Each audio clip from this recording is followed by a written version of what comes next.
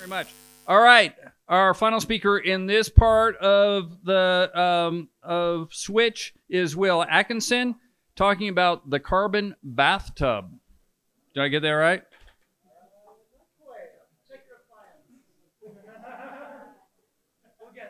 You got the right person. The kitchen sink approach to climate change, but not how you might think. Where did I get the bathtub from?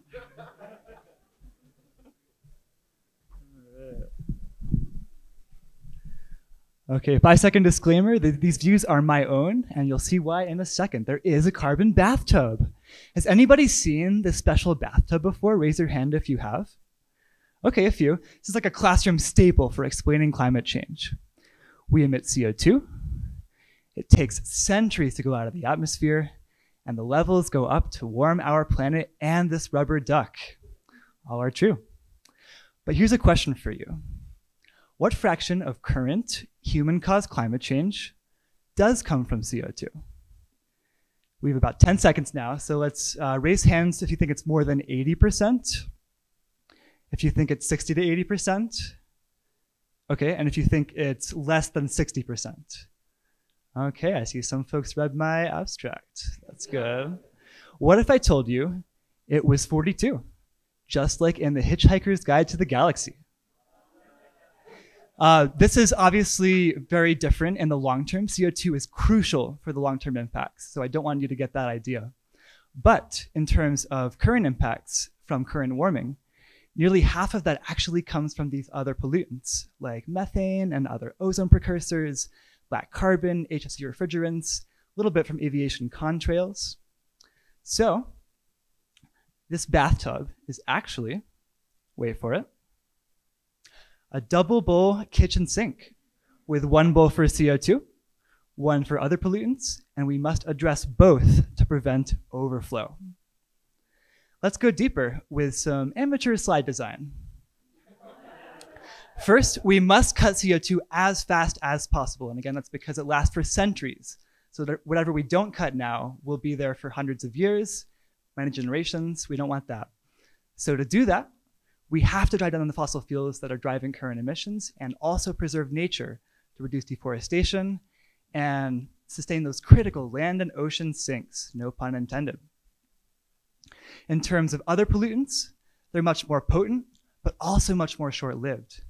So if all of those pollutants were gone today, we would actually see almost half of that current warming gone within a day or a decade. Almost half gone within a decade is pretty important. And in terms of what we have to do, it's like CO2. We have everyone's great work to move away from fossil fuels via clean energy and efficiency, while we also need a yes and approach to turn down those faucets even faster. So what does that mean?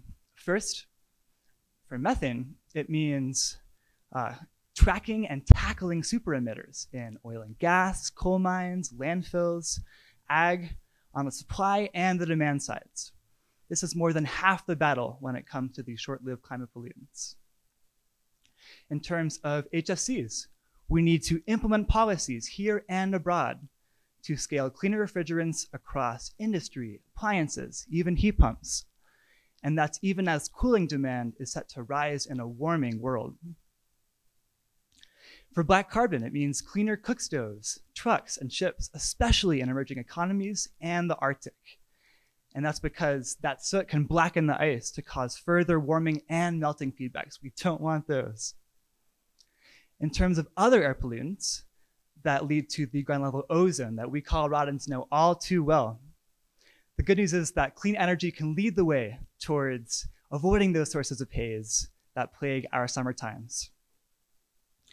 And finally, for aviation contrails, these are lesser known, but they might even provide the same current warming as aviation CO2, according to some research. But we can avoid more than 80% of the impact by reducing less than 20% of the flight paths and changing them just a little bit. Even if you're not in any of these sectors, the good news is that we need everyone's help, whether you work with cities or corporates, whether you work with numbers or NIMBYs. And honestly, we need all the help we can get because every little bit of warming raises the risk of climate tipping points like these. Now, these are not game over for us, but they do bring the risk of cascading and maybe some irreversible impacts.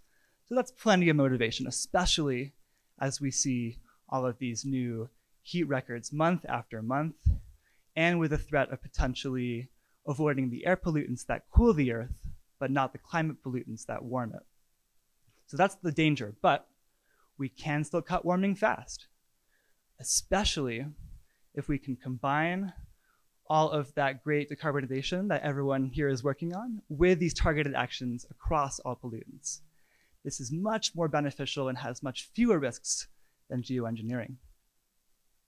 And so yeah, this whole analogy, this whole kitchen sink thing is just a big message of opportunity, even if my targeted ads are a little kitchen themed these days. True story. So yeah, we need a kitchen sink approach to climate change, just in the way you think. Thank you.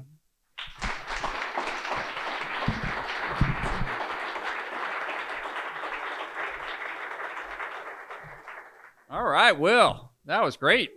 RMI also, where he works, Rocky Mountain Institute, is just doing amazing work all over the world. It's been a tremendous asset to the state of Colorado and really growing. How many employees RMI have now? Almost 700. Almost 700. It's grown a lot in the last 2 years, and a lot of funding going there from private money, trying to solve some of these big issues. So taking this back to us, so the people in the room who not are just interested personally to lower their carbon footprint, but are trying to help the industry move, what's our biggest bang for the buck when it comes to limiting the damaging effects of climate change, knowing that some of these are a week, some of them are a year, and some of them are hundreds of years, correct? So yeah, it depends on where you are. I think methane is the one people talk the most about because it's the biggest of these. But if you work in refrigerants, it would solve HFCs. And if you work in frames, it would solve condos. okay. A lot of opportunity for you to make that. Yeah, and is methane easier to deal with on a basically per damage basis than carbon dioxide? Meaning, can we do it cheaper? It depends on the emissions. They're both cheaper in certain places and not others. But we need all of them. I just want an answer. Jeez. You're making it sound difficult, so I'm just going to have beer. All right, well, that was fantastic. So a big round of applause for all your first rounders. All right, good. So we're going to take about a 15-minute break, and then we're going to call you back, and we're going to have our last four. Don't leave. The best is yet to come. Not really. So...